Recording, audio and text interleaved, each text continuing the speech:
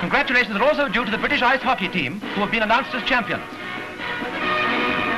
The four-man bobsled racing was won by Switzerland. Here is their victorious team tearing like an express train down the track in the beautiful setting at Garmisch. They take the dreaded Bavarian curve in superb style and race on to victory. The British team did well to finish third in the championship and got round the dangerous bend all right, though they went very near the top.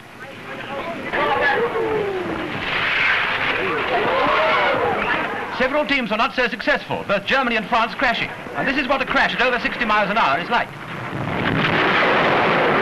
America were placed fourth, though they nearly lost their brakesman.